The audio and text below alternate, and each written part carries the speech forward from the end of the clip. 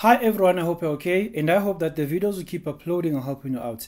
This is the 6th video, guys, where I'm tackling questions on electrodynamics. Please do expect a total number of 11 videos, since the worksheet I've compiled consists of 11 different questions. And all of these questions, guys, are extracted from past exam question papers. So it's very, very important for you to know how to tackle such questions. I strongly believe that it will give you an edge whenever you write your examination.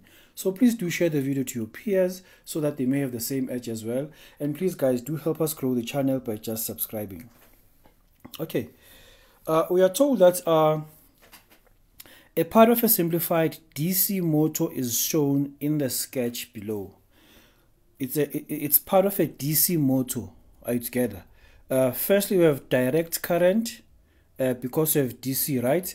So if, guys, we have direct current, the type of commutators that we use, they are called split ring commutator.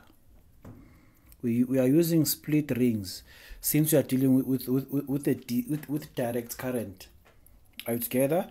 And the type of device we are dealing with, it's a motor. Remember that, guys, motors converts electrical energy into mechanical energy. Okay. And since, guys, we are using a motor, for us to determine either the direction of rotation, the direction of the magnetic field, or the direction of current, we are going to use the left-hand motor rule. Together, guys, we are going to use the left-hand motor rule. The first question, we are told that in which direction, A to B or B to A, is the current flowing through the coil if the coil rotates anti-clockwise as indicated in the diagram below. Okay. Firstly, guys, we are told that the coil is rotating anti-clockwise, right? They want us to determine the direction of current. We are going to use our left-hand rule. Are you together? Firstly, since the coil is rotating anti-clockwise, if I can take this side as my reference, are you together? That means my thumb will be pointing downwards. Are you together? And my forefinger will be pointing from north to south, like this. And hence the middle finger will be just pointing in that direction over there. So this will be the flow of our current. Our current will simply flow like this.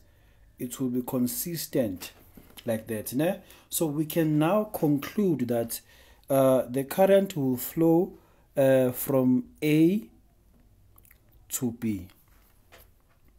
They want us to name the rule that we used to answer question 10.1.1. We simply applied the left-hand motor rule. Left-hand motor rule. The left-hand motor rule. Okay.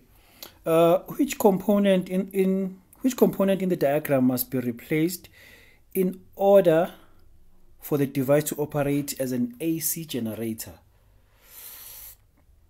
We must simply replace the commutators. Are you together? Just replace split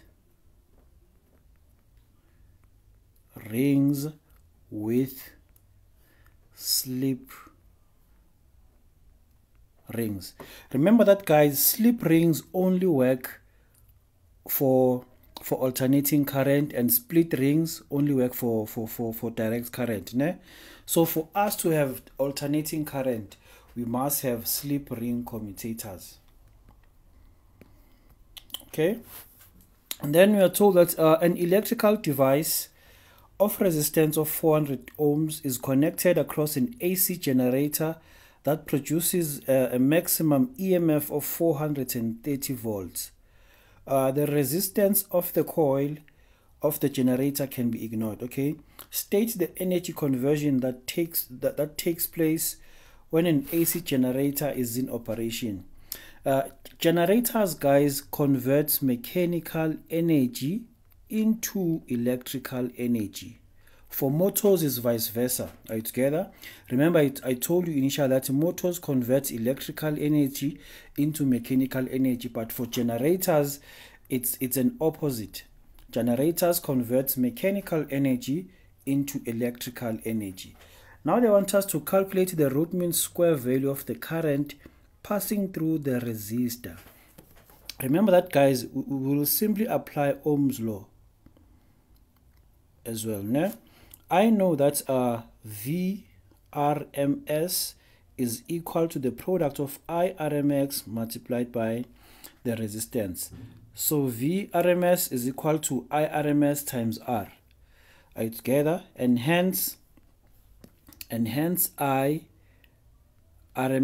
will be equal to VRMS all over the resistance. Remember that, guys, at the back of your question paper, there is an equation that says VRMS is basically equals to the maximum voltage divided by the square root of 2. So that means my RMS voltage is basically equal to the maximum voltage divided by the square root of 2. That's just 340 divided by the square root of 2. That's the value of our RMS voltage. We divide this by our resistance, which is just 400. Then we just go and punch our precious calculators to find the RMS current. 340 divided by the square root of 2,